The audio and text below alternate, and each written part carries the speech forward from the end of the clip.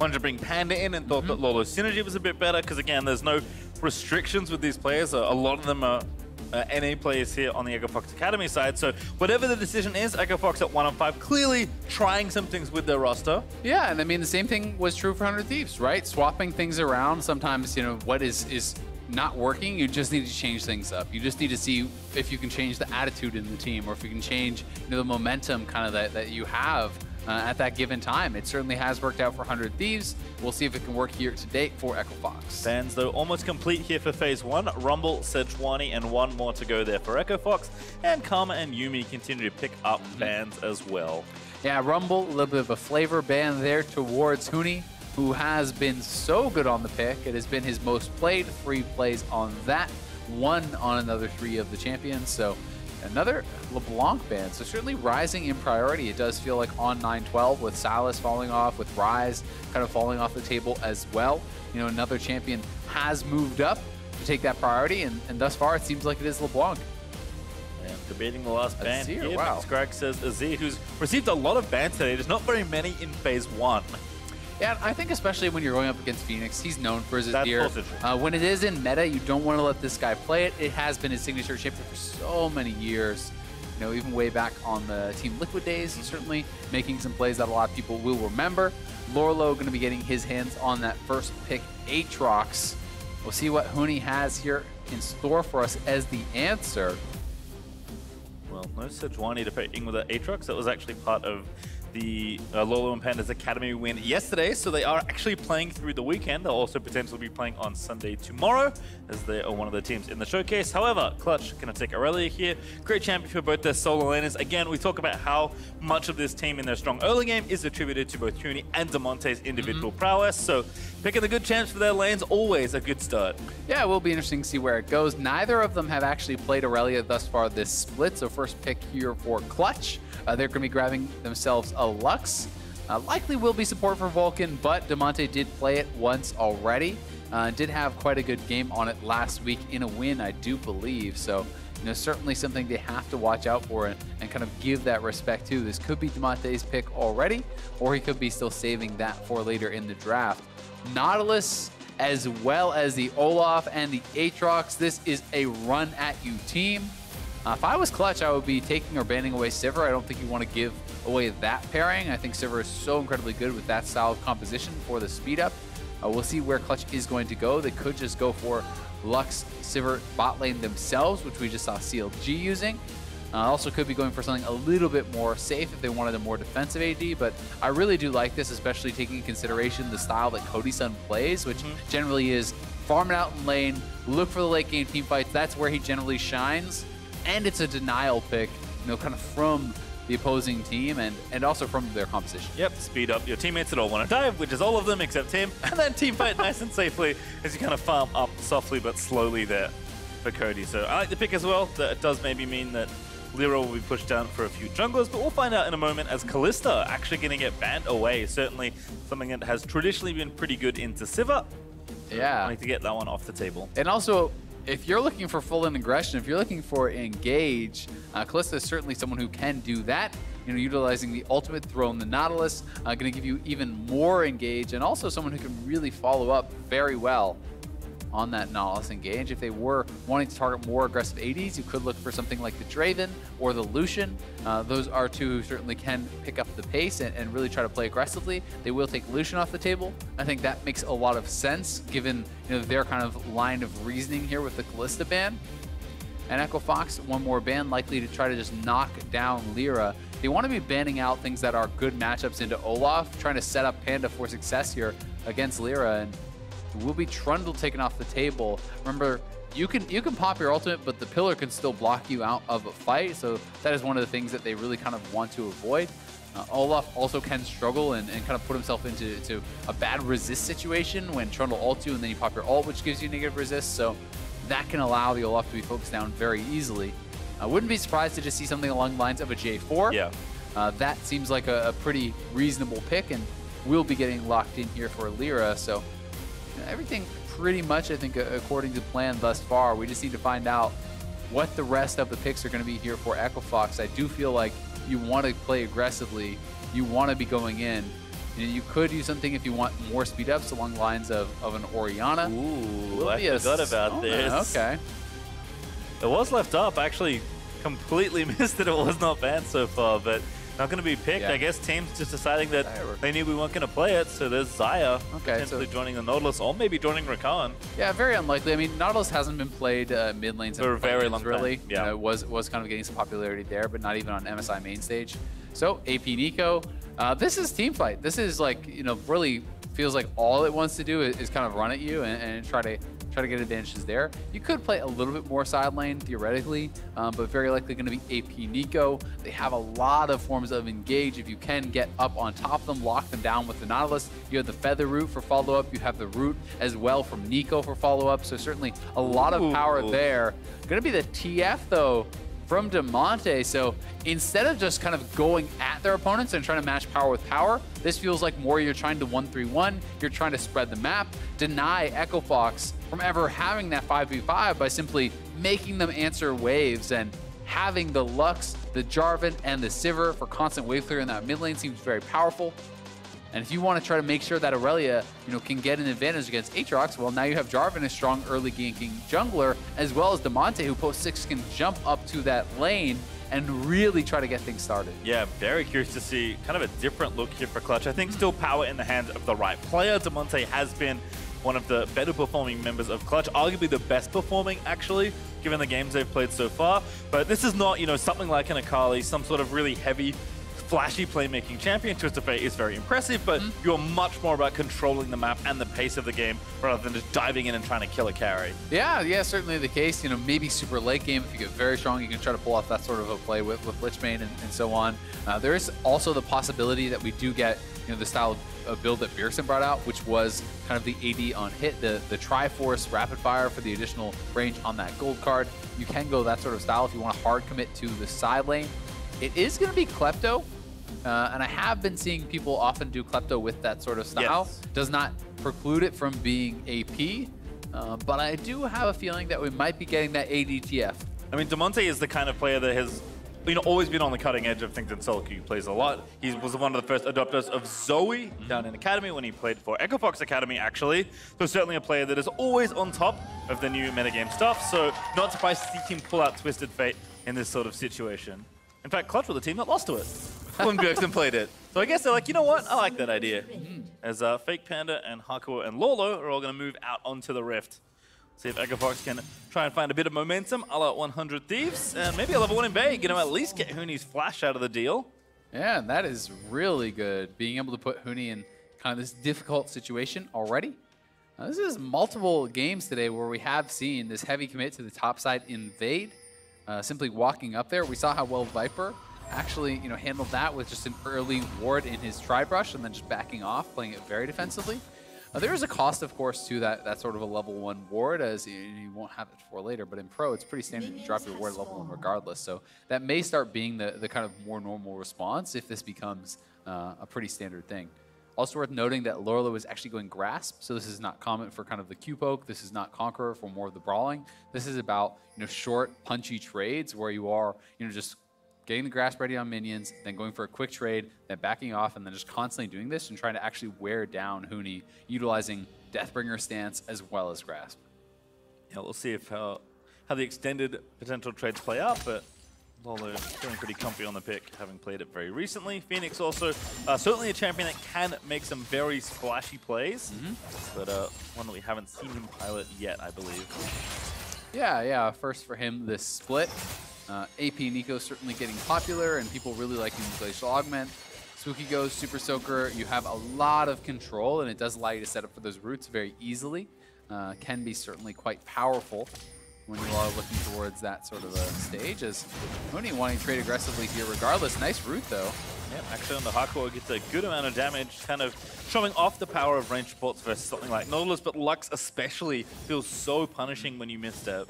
Yeah, and notice this is Aftershock. This is not the Comet style because he's playing against Nautilus, and Biofrost actually, you know, mentioned that matchup specifically as being one where you're probably going to run it down if you don't have Aftershock. You feed if you don't have Aftershock. But the kind of way that this interaction works is because it's so telegraphed. When Nautilus is hooking towards you, it's an unmissable binding. You just need to have the reaction timing to actually throw it out quickly enough because he's locked into that straightforward animation.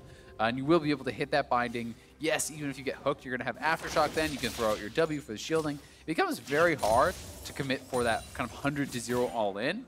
And Sivir is going to be very adept at pushing in the lane, so Nautilus may have to look for plays elsewhere or simply just wait for the jungler. Nice route there from Phoenix. Just tagging Damonte on the very edge here. Lots of kind of fun stuff happening with creep waves here, but Phoenix right now is getting the lane pushed in and just trying to pepper, harass where he can. In fact, both these champions play somewhat similarly, laning pattern-wise. But Phoenix right now looking good in the early stages of the game, but we'll keep track as Damonte picks up more and more gold. As I say that, another binding straight to the dome. Yeah, well done there by Phoenix. You know, every time you hit one of those routes, you get rewarded with multiple procs of that Q, being able to kind of lock them down into it. Both junglers starting to hover around this mid lane, but it is a Panda actually going back to base. We'll see if Lira wants to make any sort of move. I think both junglers may just be resetting unless Phoenix can kind of be baited into walking to the side of the map, but that would be a pretty big mistake if he walks too far over. Pops the W though, and now Damonte actually might be able to turn it back around. Gold card ready, forcing the flash. Good route though, Phoenix reads the situation nicely. Yeah, Phoenix, I mean, still though, like, you know, having to actually use that flash, I would say is a fairly big mistake when your jungler is not there around mid lane. You have no vision on the top side. You have to expect that the jungler is there, right? So he kind of got a bit greedy trying to chase for what I think was him thinking, all right, I'm going to get a big 1v1 advantage, but he lost track of where's Lira? Where could Lira be? And as a result, he has to blow his flash. That could set up for a very easy repeat gank. When Jarvan still has flash, there's flash gold card to set it up. So Phoenix may be in a little bit of danger for the next couple minutes. Top lane, Huni with a good double stun, so with Lira behind him is going to get away from that situation. Yeah, I think Phoenix, though, I agree with you, did get a bit greedy. Tough to get kills with Teleport and Glacial Augment, as it turns out. Not a whole lot of combat effectiveness there. Yeah. Phoenix also running low on mana, but can burn the TP whenever he wants and does have a biscuit to eat just in case. But with Damonte already TPing back down, I imagine Phoenix will just want to reset this ASAP. Yeah, Phoenix will have to go back to base here. May have been wanting to try to, greed it out for a bit of a better buy, but not going to have the luxury of doing so.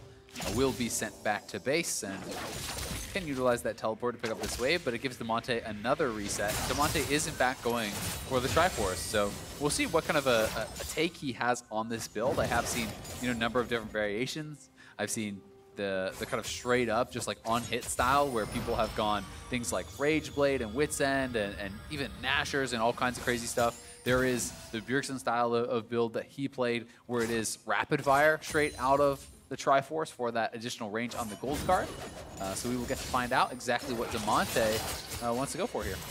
Certainly will in a few moments.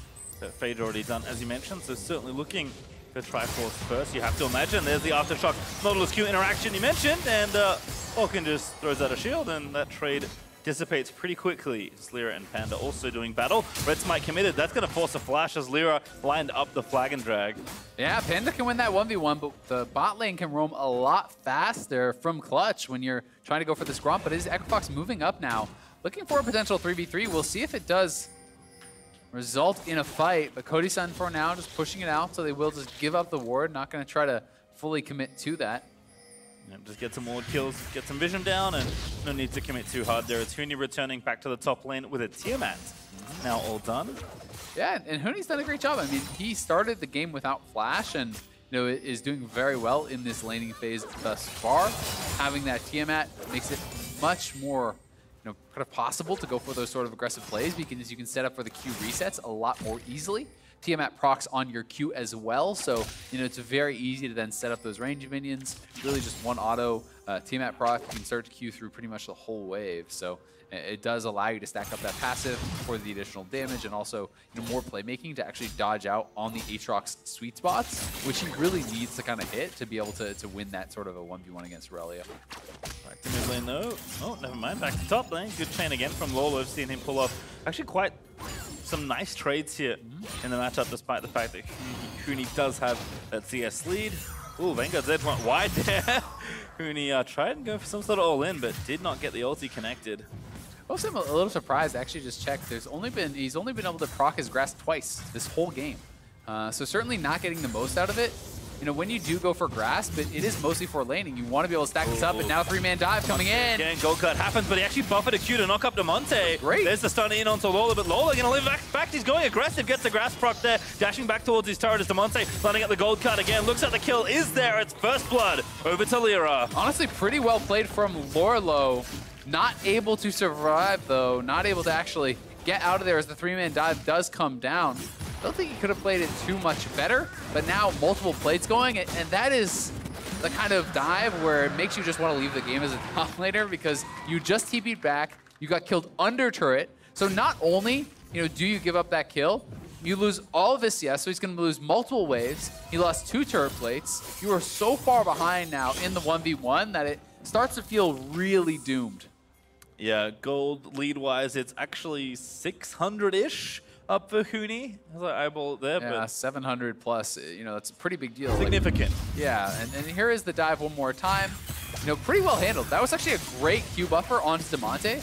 This is honestly the only reason that Lolo didn't just straight up die at the very start. He's even able to get a trade of flashes out of Lira in a 1v3. Another great Q buffer onto Damonte as he takes aggro, which forces his flash out. So he does get multiple flashes before dying in the 1v3. Don't think he could have played it too much better.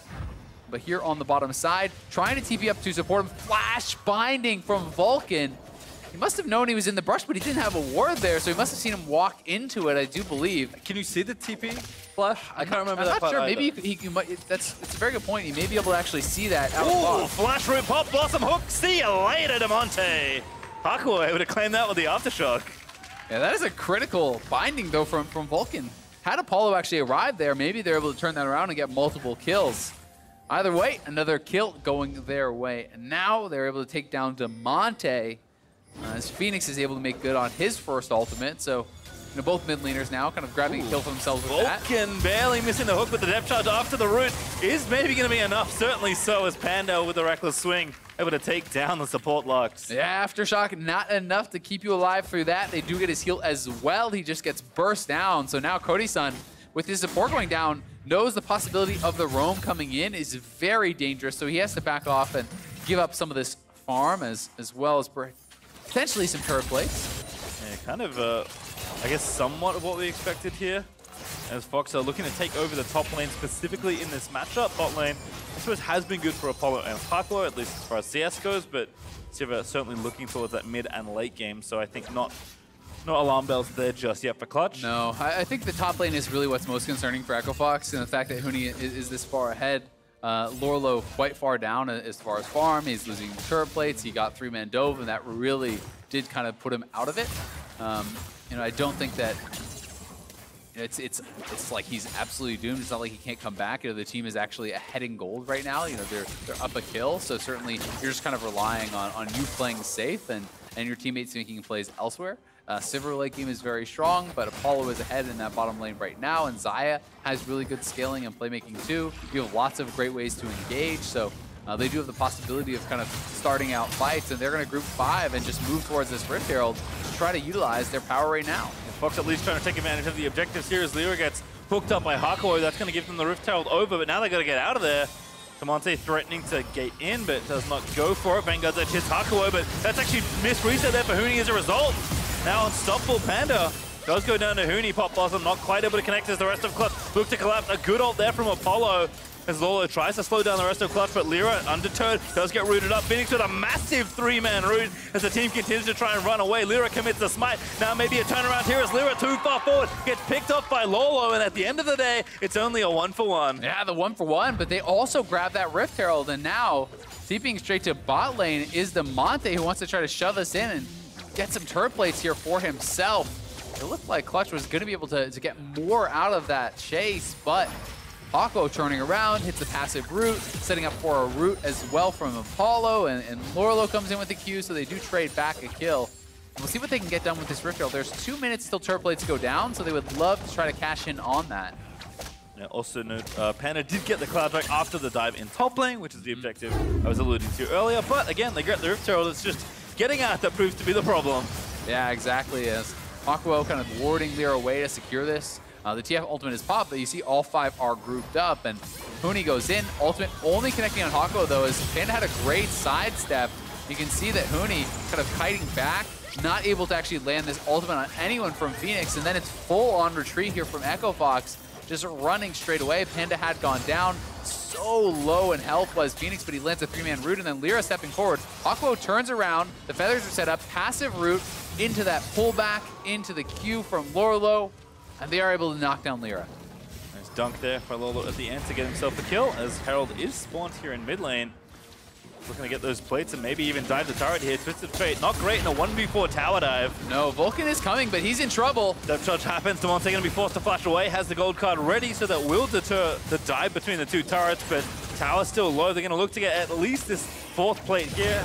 Chili able to grab it. Gold goes over, and there is a Mountain Drake up as well. So Fox going to head down there. Yeah, and they are going to be able to get the flash off Damonte, so that is very nice. But Huni looking like he is pushing for this first turret. It should be his. You can see that Lorlo's just backing off. He knows he can't actually contest Huni right now, and if you try to defend that turret, Huni can finish off the turret, then potentially go for you. Panda going to be in retreat here on the bottom side, but they're going to be pushing up, and Echo Fox picking up quite a few turret plates in these last couple minutes, but they're still pretty far down in gold, largely because, you know, TF passive plus the Klepto plus the advantage for Huni on the top side. Yeah, I mean, Huni's lead is starting to get very scary. He's approaching 2,000 gold ahead in his 1v1. He got the first turret bonus gold and all the plates out of the turret in top side, and Fox couldn't commit to either finishing mid lane or taking the Mountain Drake. So the map's actually reset a little here, but Huni just reaped the benefits while his team kind of dealt with whatever was happening in mid lane. Fox are now back down here trying to get vision and take a stab at the objective, but Huni wants to. He can TP down and try and force something. Yeah. Yeah, we'll see if he does. I mean, he hasn't actually gone back to base yet, so he's not that strong, but oh, big binding. Really nice there. The ult follows as well. Hakuho now off to the wall. Huni looks for the ulti, does not connect, but a dunk happens. Lira able to take down Phoenix. Full of pop. Blossom can in fact pop. Fox still trying to fight it out, but Damonte in the backside able to take down the Olaf, and that's just Lolo running away. It's clutch. Full on attacking between these 2 turrets. Damonte again with the gold card, but cannot find a stun he likes. Yeah, great collapse there from Clutch. They get 2 for 0 on the kills. They can potentially get this mid lane turret here, as well as they have that cannon minion pushing this up, and they can even retreat back to the Mountain Dragon if they do want. So Clutch getting a lot off of this aggressive play and really opening up the gold lead here. Huni going to be closing in on that Triforce completion, and he is going to be running the side lanes between him and Damonte, closing in on level 11, already 20% CDR from that Triforce. He will likely be going towards that rapid fire now with the Zeal completion. So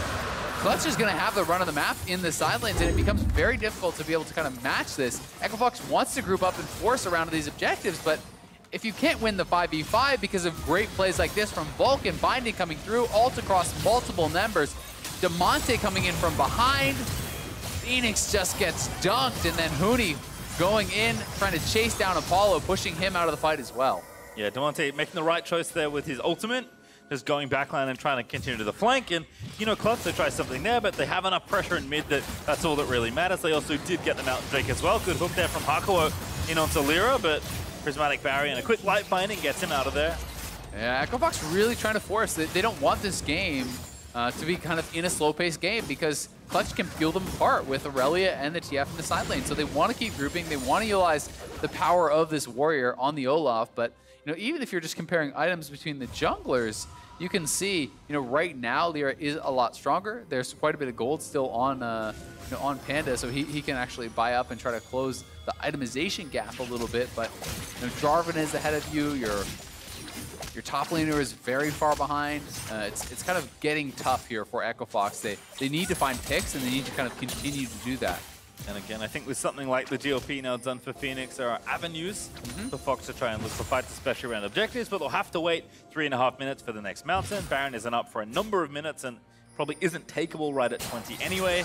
Yeah, and I mean, Nautilus is always going to be able to find the engage. It's just, can you win the fight afterwards, right? You know, are you going to be able to kind of win the follow-up? And thus far, they haven't been able to actually, you know, get a coordinated engage where they kill someone off immediately and then kind of run over the fight. It's been more Clutch disengaging, playing it slow, you know, members coming in from multiple sides, utilizing TF, and they're kind of able to peel them apart as they did around that Mountain Dragon. And certainly credit to Vulcan as well for starting off that fight well. So we'll see if Echo Fox can kind of battle back here, as again, quietly, we have another Sivir game where, you know, Cody Sun is scaling up. He has not been a massive part of the game, but, you know, he's getting his items. The Essence River is complete.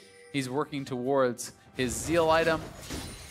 And then, you know, when he hits that IE, he will be a terror in these team fights. You can kind of see why all this attention is down in the bottom half of the map, though, because Clutch really wants to take Fox's last outer turret, and Echo Fox really don't want to give that turret away, because as soon as all that space opens up, playing against Twisted Fate becomes an absolute nightmare. Yeah, it really does become very, very difficult. There's so many less defensible places on the map, and that's also a big reason why we see, you know, this bot side jungle, all this vision, you know, all these members kind of in this area. They've set up this line of defensive wards kind of along here. They're trying to stop Clutch from having the confidence to move forward, and it's Clutch that kind of has set up their vision on the opposite side of the map. But as you can see, you know, toggled here by the observers, Echo Fox only have that defensive line of vision. They can't see anywhere on the top side. They cannot see anywhere across the river. And that kind of does speak to the tempo of this game. And this is honestly an incredible line of vision all the way across here for Clutch. You know, really like kind of all along here. You can see throughout there's so many wards. And it really does make it difficult for them to kind of make those proactive plays if they don't have vision. And again, when you're playing some sort of side lane-oriented strategy, which certainly this big Aurelia and this Twisted Fate is, always good to have that vision down. And with RFC completed for Damonte, he's at a happy 2-item spot, and we'll look to just keep shoving side lanes as long as possible.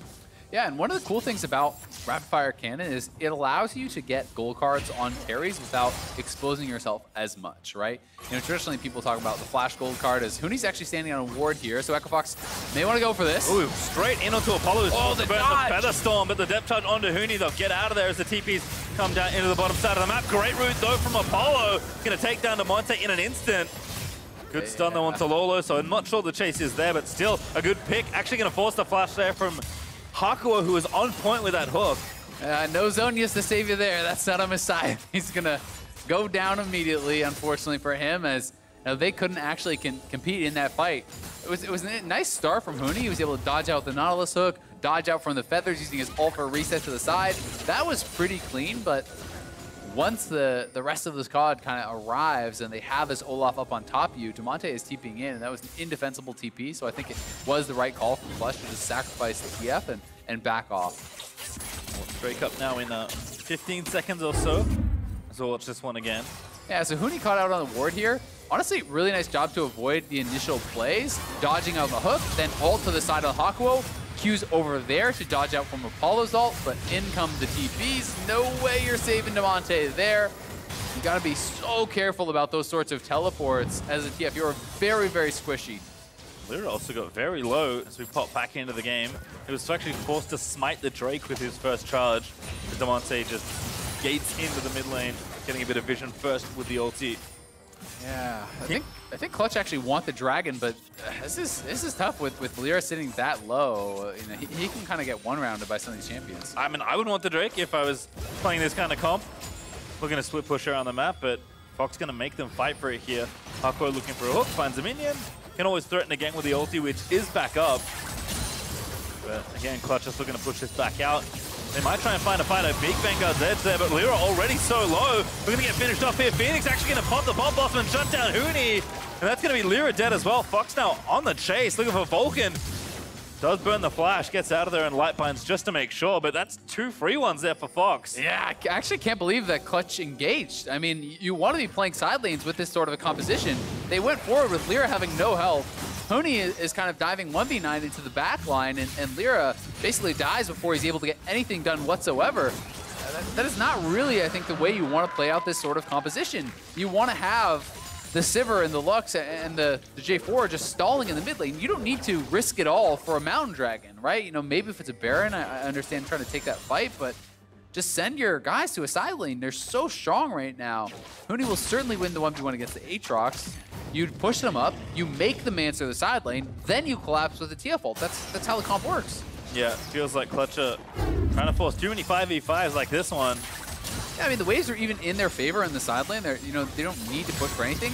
It's a great initial ult from Huni, sure, but look at Lira. He's already out of it immediately. Huni diving forward is not going to have his dive buddy there. He almost admittedly does take down Phoenix, so it was well played by him, but you know, without the additional damage coming through from Lira. They don't have that kind of oomph to try to knock someone down. And Cody Sun, Vulcan, and Damonte are not going to be able to run through the front line to actually get to the back line. They're not going to be able to just ignore this Olaf and walk into him. And these are the, the worries with Clutch where the top players, when playing well and playing aggressively, look very good. But we've heard that Cody's kind of the guy that says no on this team. Maybe going to have to speak a little bit louder. Yeah, I mean, there's I think a couple times this game where maybe a no would have helped. But they do commit to it. They do get punished a little bit, but they are still in a pretty good position.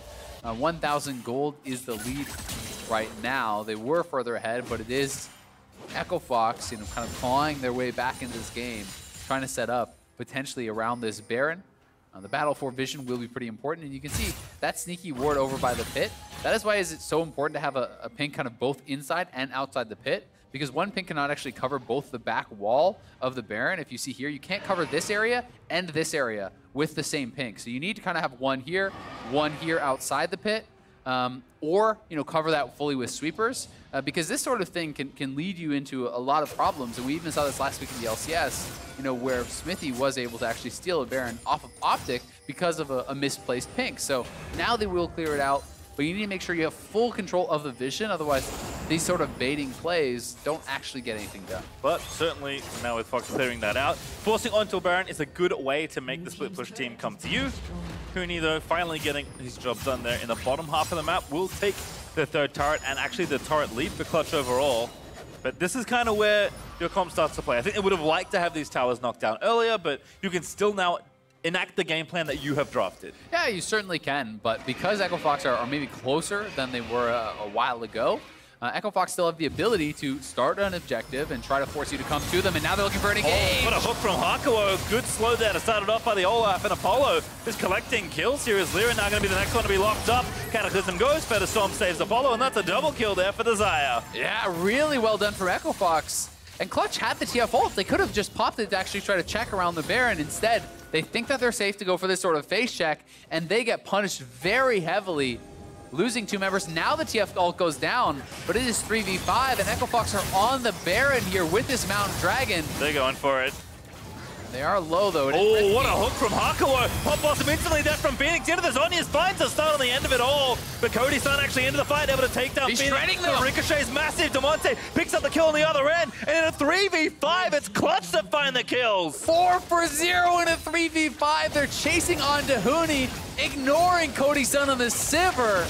And Cody Sun just shreds them. Echo Fox just threw away the Baron. Clutch are going to be in such a strong position now, and Echo Fox have got to be kicking themselves. Here comes Lira, not even needed to secure the objective. It's Cody that grabs the last hit as Clutch out that fight. Yeah. Here it is one more time. So, they have the TF ultimate available. They don't elect to drop it. A hard engage comes through. They get the first kill onto the support, then a great ultimate over onto Lira, chases him down. He tries to turn for a kill, but not quite enough to finish off anyone on Echo Fox. Then they go to the Baron. This is a good move from them. They have the jungler down. They're fairly low on health on a couple members, but they can make this sort of a play happen. They decide to go for the turn. They look here for Huni, but the hook right around the corner, buffering out onto him, but they're ignoring Cody Sun. Watch Cody Sun here. He's sitting on the side, ricocheting through the whole team as you chase through the corridor onto Huni. What is that? What is that targeting? That's a Sivir. You can't ignore him. He's so strong now. I mean, like, maybe just tunneling on Huni because he was the one that was winning in the early game. Certainly, I think, looking back, not the target they should have prioritized. And Clutch will take it. They're up so much gold now, 5K ahead, with the Baron power play numbers just ticking up and up. Yeah, I mean, that's probably the straw that broke the camel's back here, as Clutch is looking in full control at this point. They do have such a strong kind of split push style of composition as well. 3 items done on Huni now. He has a GA. The IE going to be coming through not only soon for just It's on Damonte almost, but it's going to be on the Sivir here as well. So both these guys are going to be ridiculously strong. They're TPing in for the flank. This could be the final fight. Finding good onto Hakuho, but Fox going to try and turn it back around. Phoenix looking for the ult. He does find Damonte at least, but Huni diving into the backlines as Lola going to tie up Vulcan for as long as he can. Lira with the Cataclysm dives in, but the Featherstorm pulls back into so much damage to Huni. This cannot be stopped. He's got the GA. He's diving in onto the members of Echo Fox. He started carrying the game, and it looks like he's going to try and end it. Yeah, that should do it. They have the minions, they have the Baron buff. It's just Panda alive. Barring some sort of heroics, it's a 4v1. They look to close it out. Good luck, Olaf, as Clutch gonna take down Nexus turret number 1 and 2, and Fox, one mistake, and Clutch punished them to the absolute maximum, taking down the Nexus and taking down